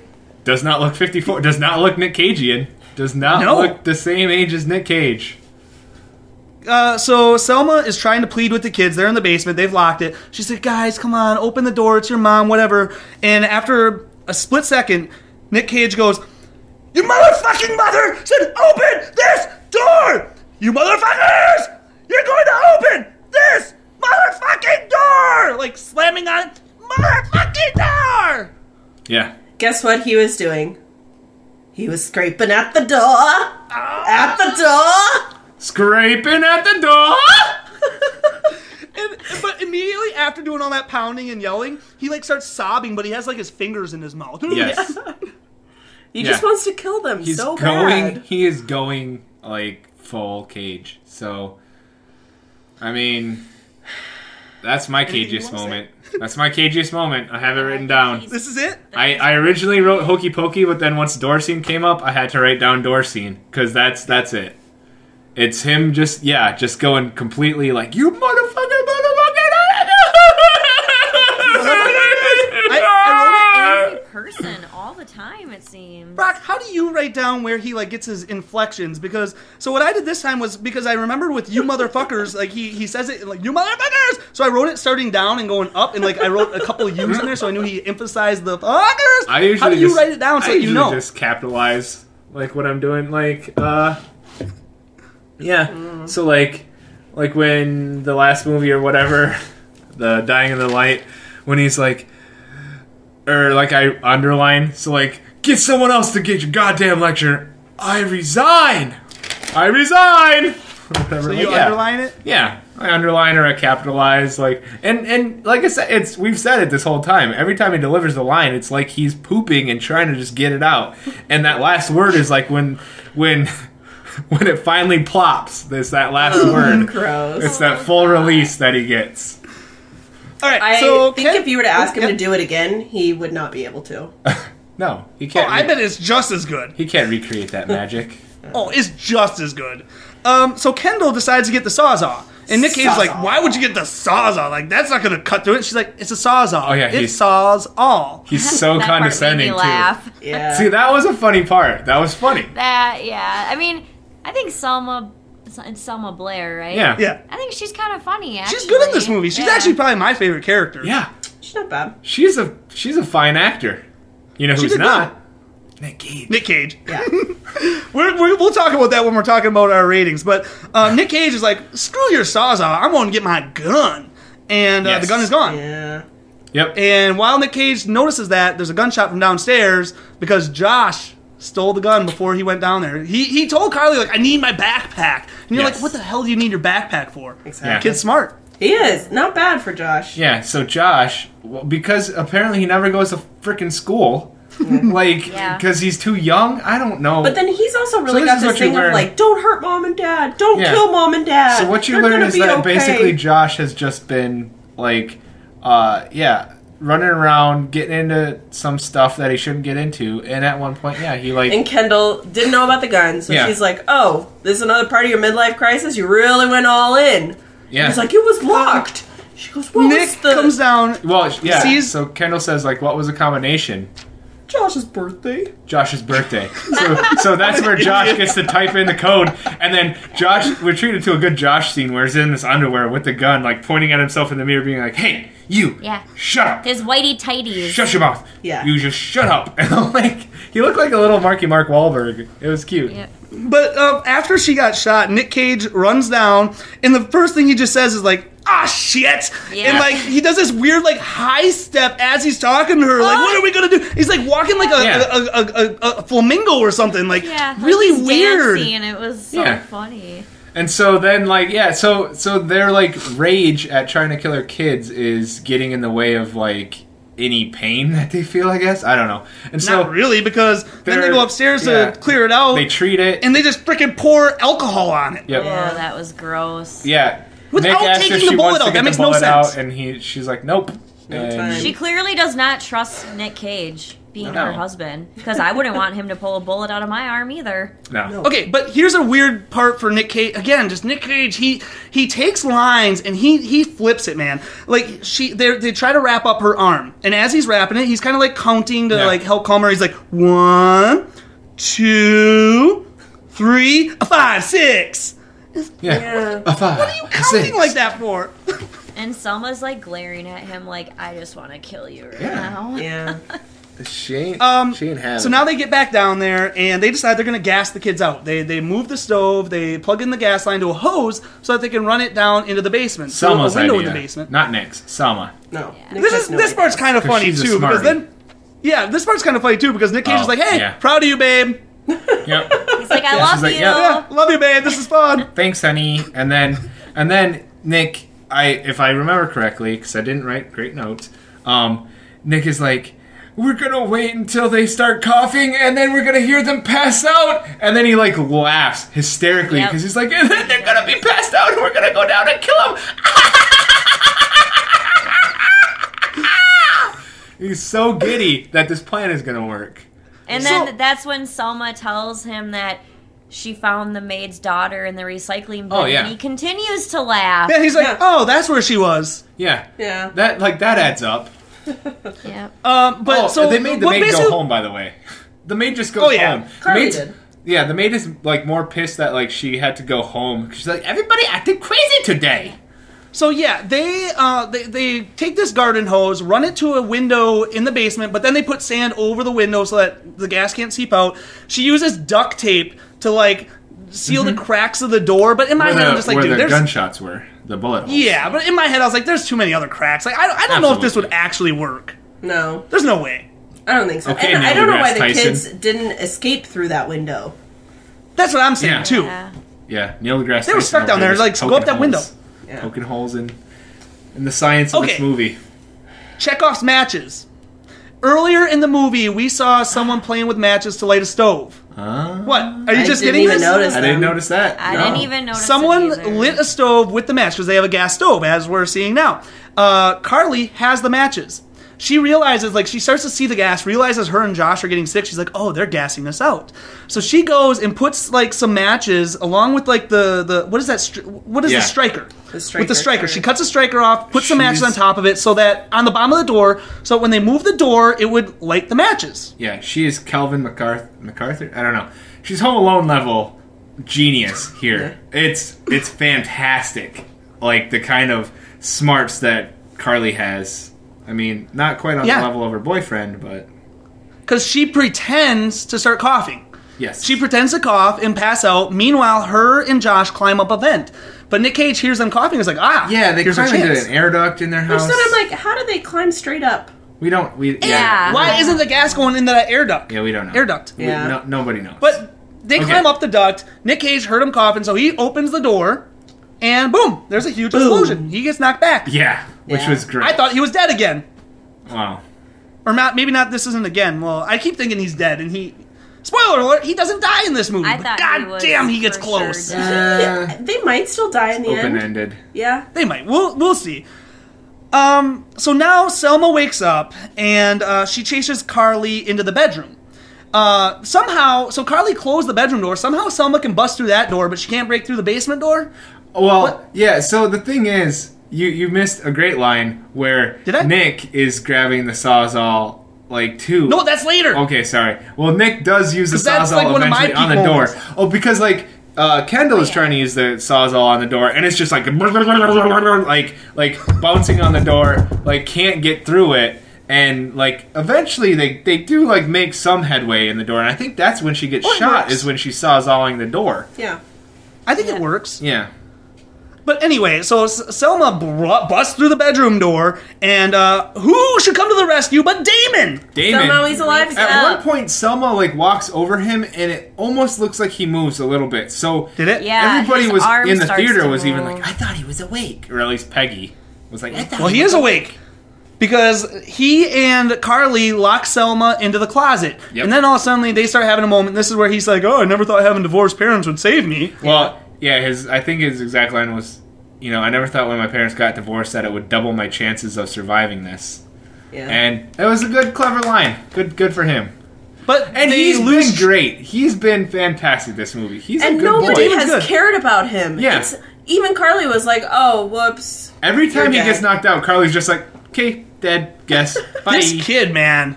But the shit he goes through. He should just get away. He does not have to keep coming back to save Carly. No piece I'd be of like, ass is screw worth you. You that. didn't care about me the first time. I'm out. Okay, so but then in the moment of like, oh, my parents divorced, whatever, they kind of lose track of what the hell they're supposed to be doing, keeping Selma in the closet. She opens it a crack, has a wire hanger, and stabs Damon in the cheek like a fish. It was gross. That was gross. I did not like that. That's not realistic. That can't happen. That was more realistic. I did that as a little girl. You stabbed yourself through the cheek with a hanger? Yeah. Through the cheek? Really? Not all the way through, but a couple layers. Well, yeah, this was like a fish. Just like on purpose? I was like 5 years old and playing with a hanger while we were camping, and we'd just been fishing, so I think I was making fun of fish or something. I don't know. Makes sense. Hey, it makes sense to me. Learn something new about you every day? Yeah.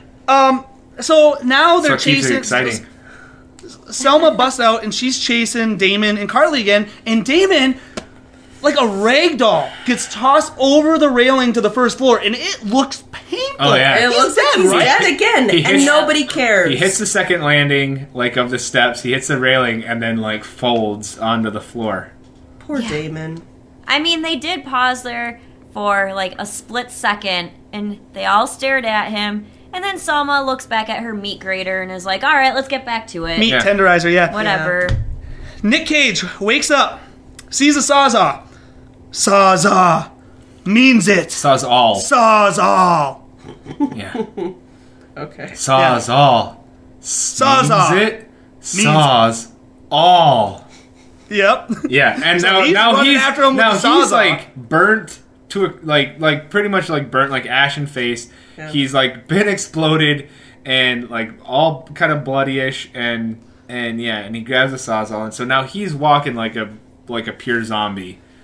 This next scene is in the running for. I still don't know if I picked on my Pete Cage, but I love this scene. The parents, mom and dad, they kind of corner Carly and Josh in the kitchen, and Carly is pleading with them, "Mom, Dad, I love you. Please don't do this." The camera cuts to Selma, and she just goes, "Shh." And then it cuts to Nic Cage, and he's got Fruit Loops on his face, and he just goes, "Saws, oh!" Yes. He's got Fruit Loops on his face, and I'm just like, Nic Cage, before that scene, he's like, hold on, let me go get some Fruit Loops, and put these Fruit Loops on my face. Yeah, because he got exploded.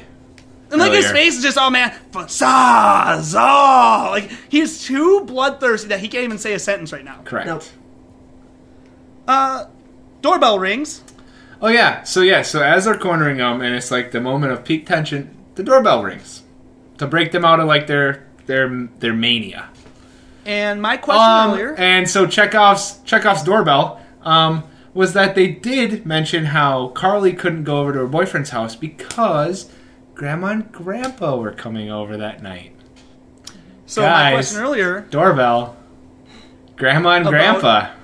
If the old people would still kill their adult kids, we see Grandma and Grandpa there, and for a second, they're just standing there. Yeah. Nic Cage answers the door, but then Grandma shoots him in the face with the pepper spray, and we're like, oh, it is on! This part's kind of funny. And this is Nic Cage's parents. And then Grandpa just starts stabbing them. Yep. Yeah, and so you learn earlier that Grandpa likes to share stories of when he was in Vietnam, and he stuck a Viet Cong with his own pig sticker or something like that, so his own knife. And so Grandpa knows how to handle a knife. Yeah. So now we have Nic Cage chasing Josh around the house. Yes. Grandpa chasing Nick. Yes. It's a huge and Grandma technically trying to get in on the fun as well. And then Selma somehow kicks into like, oh, I need to protect my husband. Yes. Right. So this is again where I was just like, is Selma coming out of it? Yeah. So Selma like is torn between trying to kill Carly and trying to like prevent Grandma from killing Nic Cage. Mm-hmm. So but while this chase is going on between the three men, Nic Cage is barking like a dog. yes. As he's chasing. Yes. Because that's what he does. That's like his default. That's what he falls into. I think he's barked like a dog in another movie too.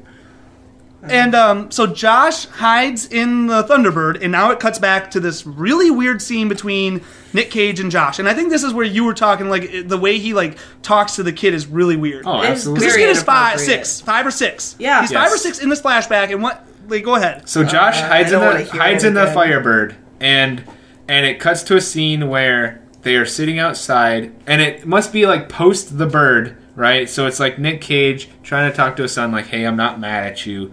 We all learn from our mistakes," kind of thing. And the thing that distracted me and brought me out of the scene was that Josh is eating a bomb pop. And that frickin' bomb pop keeps shrinking and growing and shrinking and growing, and more red and less red and more white and less white, and blue is gone and blue is there, and it's cutting back and forth throughout the scene. And that bomb pop is fucking magical because it just Language. I know that it is just editing and that it's No, but they poor should not editing, have gotten a bomb but- pop where it's No, very obvious the get red, a white, and blue. full- Like, if they would have get got a push pop or red. something... Yes. Popsicle. Or, like, just get a push grape pop. popsicle or something. I don't know. And so and the fact that Josh is going to town on it doesn't help. But Nic Cage is just He's got... Hold on, wait. Can I tell you one probably thing took that better took me out of- notes. Well, one thing that took me out of it, so he's talking about his experience with the girl he was motorboating. Yes. Talking about the Thunderbird, and that's when he crashed it. He's like, I made a mistake with the Thunderbird. I had this girl. Yes, Yeah. I had girls before your mom, and I crashed it, and my dad sold it to me, but I had to pay him Because back. that was Grandpa's car. Yeah. But what's one weird thing that happened while he's talking is he has a beer cracked. And at one point he just, like, licks the beer. And I was just like, what is going on? didn't Like, see it's like that. Barty Crouch in Harry Potter where he's, like, got the tongue. And I was just Yeah. like, it's kind of a weird thing. But, Well, still, he he's starts... really gross how he's talking about these women Yeah, with he's telling his his 6-year-old son. Yeah, talking about being a pussy magnet. I'm fairly... And his I'm kid gonna- just goes...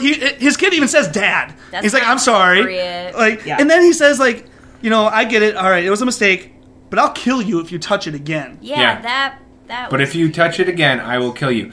And I do want to say earlier, though, again, Nic Cage his character is just such a bad person that earlier when he was in the basement with Selma Blair, he was talking about how he misses like how he was in the olden days, and he was like, I used to what phrase did he use? He's like, I used to like be a natural born killer. Like, I used to slay 9 out of 10 girls that I went after. And it was Yeah. like, again, your wife, like, maybe she knows this, and maybe that's, like, why she was attracted to you. She doesn't need to hear about how you used to, like, have such a great track record just banging out women. Sounds like her dad. Every time you talk to her my dad about God, his past, yeah. he's just like, oh, I was a chick magnet. I had this long, flowing hair, and the girls could not resist. And he's like bald now. He's like, oh, my hair, my mane, they could not resist it. yeah, he's like, I used to Shout out Big unbutton Mike. my shirts all the way down. He'd get his taco and- meat out. Ooh, yeah. It's just like, I don't need to be hearing that. I'm his daughter. It's gross. So after that really weird scene between Nick and Josh, Yeah, it cuts back. which only, like, proves how much he loves the car over his kids. Yeah. That's it. Cuts back. I don't Josh, think he wanted to be a dad. this is gonna be kind of hard to describe what happens here. Josh Yeah. is like in the Thunderbird. Nick Cage kind of starts goes through it. the window. He starts it. Yeah, he starts it for no reason. Like, it looks like, well, he's gonna try to escape, but Nick Cage comes in through the passenger window, tries to grab him. While he's trying to grab him, the And the grandpa is like sunroof? stabbing his legs. Yeah. Yeah. What? He smashes like an axe through the sunroof. The grandpa. Or a sledgehammer through the sunroof. No, Nic Cage smashes like a sledgehammer or something, or an axe through the sunroof, and then goes in through the passenger side. Yeah, and so Then This is where the so details don't matter. Yeah. Let's just cut to the end. So he grabs Josh. Grandpa bad. starts stabbing him. Then Josh rolls out, and Nic Cage is in the car getting stabbed. Nic Cage Hold on. presses the gas, And it goes back and Hold forth on, and back and hold forth. on. I'm sorry, what? Wait, what? one But, thing- but There's what one the thing- grandpa does is funny. Well, no, but what happens is also, so before the car like starts rolling, it cuts back inside, and Selma and the grandma are going at it, and the grandma like just whacks Selma with the meat tenderizer, Yeah. and then she goes after Carly. Or no, oh wait, sorry, Selma hits the grandma with the meat tenderizer, and then Selma goes after Carly. So you're like, oh, Yes. Selma's not out of it. She was just trying to plead for Nick. But now the grandma, like I thought she was dead. She's not dead. She Okay. wakes up and she like steps outside just as the car is now rolling out. Yeah. Correct. So yeah. So that's all I at want to some say. The point- grandma, because this is weird. Yeah. So the car. So it's cutting back and forth between grandma and grandpa, like scenes, and so the car is going back and forth in the garage, and eventually, like, I don't know if Josh opens the door or if it just busts through the door because It busts through. real quick. So it busts through the door in reverse. Nick Cage and is driving. Nick Cage is driving, and the grandpa is on the hood, and so the car. Grandma's in the yard. Grandma's in the yard, and then she runs out into the the street. The car reverses and pivots like a nice pivot, and Grandpa's head is in between the front bumper or like the side bumper and another car, and it gets smashed. It explodes like a Grandma- cantaloupe. Yeah. And Grandma gets just sideswiped, and it takes her out too. But this is the weird part. Like, then the camera, like, as she's flying over the hood, it cuts to inside the car through the sunroof, and you see her weird face. Oh, Like, yeah. it's CGI, and it's really weird. Like, it's scary Yeah. looking of her just grinning at Nick Cage, who's Yeah. driving the car. But she dead. Yeah. Yeah, so she's dead. Grandma and Grandpa Grandpa die. gets killed as well. It's obvious that they were too old, Assumingly, unfortunately. Passes out. Nick gets knocked out yet again because that's So what he Selma- does best. The grandparents are dead. Selma is in the kitchen, knocked out. No, Selma is Selma going came out to the kitchen, after. too. Selma Carly. is going after Carly in the yard again, and she does hit her with the meat tenderizer. So like she gets her, Yep. and as But she's rounding, Damon. yes, Damon survives again. yes, Damon comes back once more with a tire iron. For some something. reason, Shovel. is still trying to help this family that don't deserve it at all. He should just run. He should just run away. But he hit Selma with the shovel. So now we have the grandparents are dead, Nick and Selma are passed out, and all the kids are fine for the most part. Yeah. For the most part. Except Cuts. Josh, God damn. who's traumatized because he never got to eat that popsicle. Cuts to the basement. Selma and Nick Cage are tied up back to back around a pole. Nick kind of comes to, sees the kids, and is like, "Buddy! Yeah. Hey!" And then tries to get out, but he can't because they're tied up pretty good. Yeah, it was a good tie. Good tie job. Thank I you bet for tying Damon them up was really well. about a Boy Scout too. And so they're arguing about whether like they should get let out, and the kids are staring at them, and I don't have I wrote any. this part down. Okay. I wrote this part down. So then, yeah, so they're talking a little bit, but finally it gets to the point where they're realizing like they're going to stay tied up, and Josh goes, "I love you, Dad. I love you, Mom." And Selma goes like, "Oh, we love you too." Nick Cage goes, "But sometimes we just want to." And then credits. And it's end. Were there any? That's it. Were there any spoiler like after credit scenes? I waited. There were not Okay. because I wanted to see what he said. Presumably, one of the taglines in the movie posters is sometimes You- they just want to kill you. You wanted to see what he said. You didn't. You couldn't. I want Couldn't to believe. extrapolate. So that's where Man, I with don't the like tropes, not knowing. I want to believe that the kids killed their parents in the end. They were just like, they're not going to come out of it. We got to survive. And this is also my theory on the full movie, is that it's actually just survival of the fittest, who was going to either like survive their parents or vice versa, and make like it was somebody trying to clear out Or apocalypse the time. parents were going I to disagree. kill their weak ass babies No, and I then disagree. reign supreme. Because Oh, it's not Emily didn't survival like of the that. fittest. If it was survival of the fittest, then they would have not just gone after their own kids. They would have gone after all the kids. I just thought it was messed up. It was a messed up Guys. movie. Like I told you guys last night, and I told Brian, and I told a couple of my friends. Whoever wrote this movie needs to get put in a loony bin. Yeah, That's Brian how I Taylor. Because, like, who writes a movie about parents killing their own kids? Like, that's just not okay. Guys, Nic Cage has said this was his favorite movie to make in probably the last 10 years. Mm-hmm. I believe it. So he enjoyed it. Yeah. Ugh. Sure, he got to I Cage believe out. He got to Cage out. What? People, I remember reading about this movie, and it said that Nic Cage is at his unleashed, his most unleashed that you've seen him. And I'm going to say this. I know... let's take the temperature of the room. Brian, did you enjoy this film? That's where I'm struggling. Like, the more I start to think about it, I was like, it's a really interesting idea. It's new. I want to take that as a no. Leah, did you enjoy this film? Absolutely not. Emily, did you enjoy this film? No. I enjoyed this film. Ew. I can tell. You're Rock, smiling. Okay, hold on. I enjoyed this film. Wait. No, I'm going to cut you off. Because what I want to say is that I needed this film. After watching the most recent films that we've had from him, so, I mean, the most recent in terms of getting made, The Humanity Bureau, Arsenal, Dying of the Light. Dying of the Light, and then this one. Like, this was his best film that he's put out in the last couple of years, at least. And it is a chance for him to actually at least step up and give a care. Because he has not given a care. He's shown up, he's gotten his paycheck, he's tried to put another dinosaur skull into his castle, and he has not even tried to act at all. So this time he actually showed up and tried to act. He didn't do a good job at it, but he tried. And that made all the difference for me.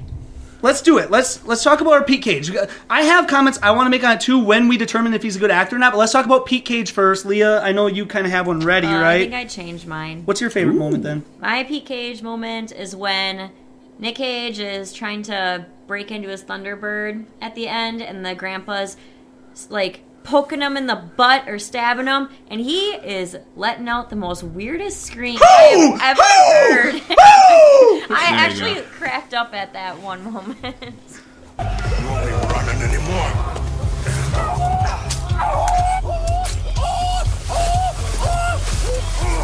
Emily, what's your Pete Cage? When he's scraping at the door. Not that he actually said that, but he was pretty close. Your motherfucking mother should open the door! Motherfuckers! You're going to open this motherfucking door! Well, if we're gonna use this like a fantasy football draft, and they just took my two best players, I'm gonna take the hokey pokey. I'll take the hokey pokey. You are? Yeah, I'll take it off the board.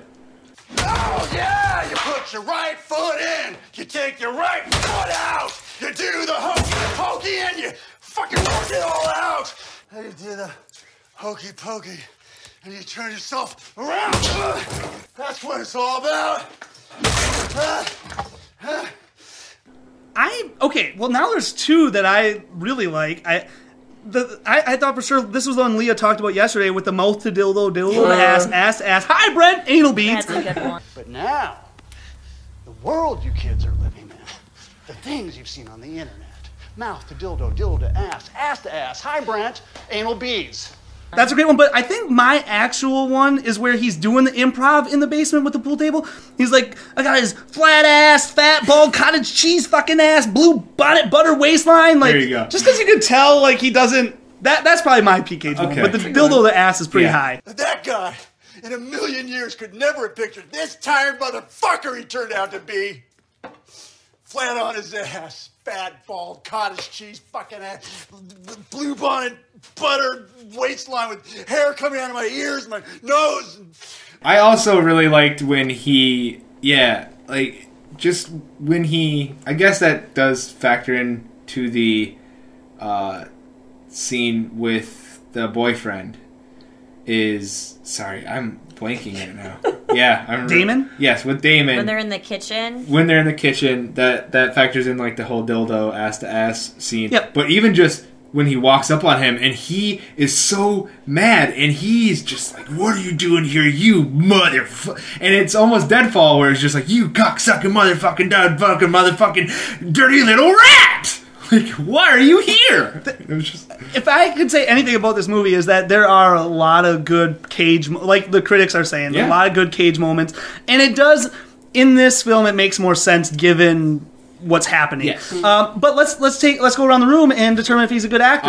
The tropes. Oh, the tropes. Yeah. Okay, tropes. so he did not wear sunglasses, unfortunately. So maybe that might need to get off the list. I don't know.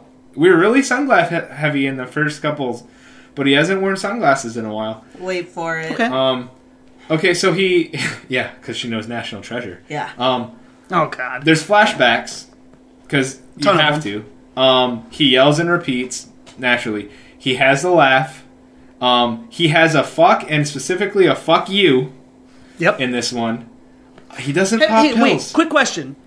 Have we had a movie where he hasn't had hysterical laughing or yelling yet? No. I think even in Left Behind, he had some... Did he have... He had yelling. Laughing? Yelling, he did? Laughing, I don't... Oh, yeah, he did. Because, like, when the stewardess came in, and like, with Michael... Oh, he might have laughed when he did his stupid joke about the carry-on. Oh, I bet.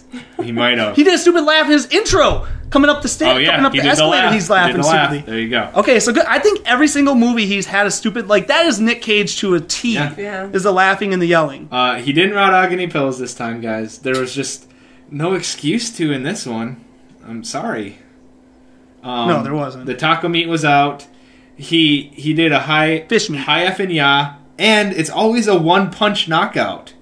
It's always a With one a flat punch. hand, somehow. Dude. Yeah, his he's beating up signature kids fight again. move is that, like, look at my hand, jazz hand, and then... Yeah, and beating up kids. Beating up kids and women. He loves beating up kids and women. Oh, wow. Yeah. I'm gonna give it a half a point and say he might have died. It's a Schrodinger's cat. He might have died. He might have died in this film. Yeah, it's real. He probably did. Let's determine if he's a good actor or not. Leah, do you want to start it again?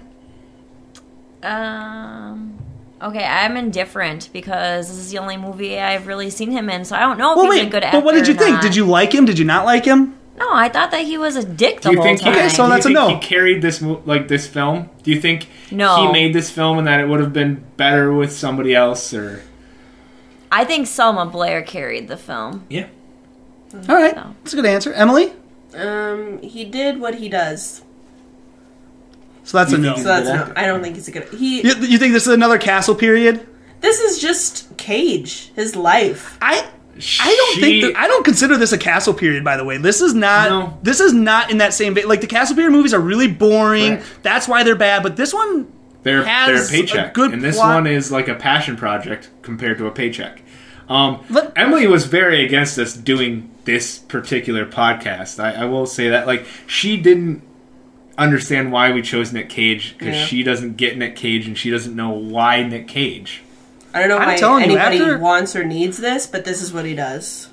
I didn't know why either, but it's true. Like, I don't think we're gonna. We might, like, maybe in Con Air, maybe in Adaptation, like, maybe he's not over the top. He won an Oscar for, like, Moonlight or something. No, he won Maybe he won an Oscar. So this man has an Oscar. I don't know if we've ever actually mentioned that.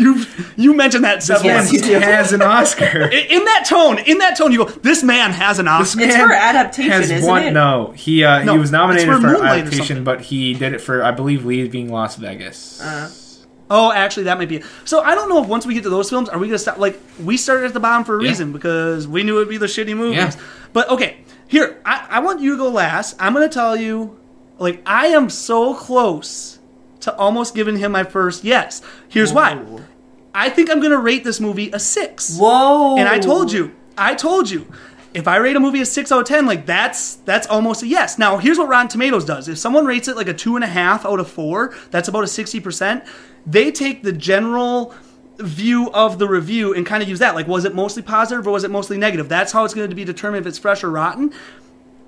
I think I would give the film a 6 out of 10, but as Nic Cage pertains, I'm going to give him a rotten because he is too over the top again. Like, I get it, but like Selma Blair does it right. She builds up to it. She doesn't go over the top. Nic Cage, I'm going to say it's a no again. And it's not just against Nic Cage, but it's like, if someone else were in this movie, I think it probably could have been better. Yeah. Agree. So I'm gonna say a no. You know who I would have liked to see in this movie? Married to Selma Blair and like doing the same role? Just randomly? Oh shit, I'm gonna drop an actor's name who you don't know. Timothy Olyphant. I know Timothy Olyphant, but he's from The Girl Next Door. Oh, nobody's seen A Girl Next Door. I'll say I don't know Timothy. And he's from what's that Western movie that he's in, Justified? or Western show? Justified? Yep. I like Timothy Olyphant. He's the bad guy in The Girl Next Door. Like the one that comes and beats up the young guy. Yeah. Timothy Olyphant would have been fantastic in this movie. Oh, I that love guy? Timothy Olyphant. Yeah. I love him. Yeah. I just thought he's a doppelganger to Riggins. Yeah. So Brock, anyway, I give it a no. I'm at 0 for 9 now, No. but I just can't give it to him. I'm probably going to go through this entire experience never agreeing that Nicolas Cage is a good actor. Sorry. So you're a no. Even when you say that the movie's good and give it a 6, I can say that the movie's good. I'm never going to use your same metric and say that Nicolas Cage is a good actor. That's the beauty of this. I said I gave it a 6, Yeah. but like he didn't do good enough to make me give him a We'll yes. have our divide. We'll have our disagreements. It's weird, but it's almost like you and I disagree on things and don't have the same opinions. So we're both 0 for 9 now. And this is, like I said, guys, this should have been like, what did I say, our 58th movie, 56th movie or something? Like this was high up there. Yeah. Critics love this movie. Yeah. The users, you can, even when you look on Rotten Tomatoes, the critics have it at like a 70%, the audience is at like a 40%. So it's a very strong disconnect between critics and users. I like I said, the more I think about it, I'm just like, okay, it was a cool concept and different, but nope, he's a no-go. Who was your favorite character? You were saying it was somebody else. Actually, my favorite character was Selma Blair. I thought she did really good. I thought you were going to say the maid. I thought the grandpa, maybe. The grandpa was kind of funny, too. I know, I liked him. So, Brock, we like the we're boyfriend. done. We're gonna get to Dog Eat Dog now. That's a guarantee, right? Yeah, that's the next film on the docket. It's not about dogs, but it does have beloved, famous film actor Willem Dafoe. Yeah, we know him. Yep. I would like to give a shout out to our wives. Thank you for being here. Yes. I hope you enjoyed it. Yeah. Hey, can I kiss you? Thanks for having us. Not on the podcast. Come on, let's kiss real close to the mics. Come on. Kiss, I don't do can't PDA. kiss on the podcast. No. You gotta make it loud She enough. says so they can hear no. it. Come on, Hey, get up be here. respectful. No. Be respectful. That's His beard wrong. tickles me now. Yeah, that's gross. Uncomfortable. Well, ladies, thanks for being our first guest. Yes. Everybody else, ladies, would you like to sign us out here? Bye. No. Good luck with your balls, your lady balls. There you go. Yeah. Good luck with all the balls. Good luck with your balls. All the balls. Good luck with them. Yeah. Happy V-Day. Bye. Bye. Bye.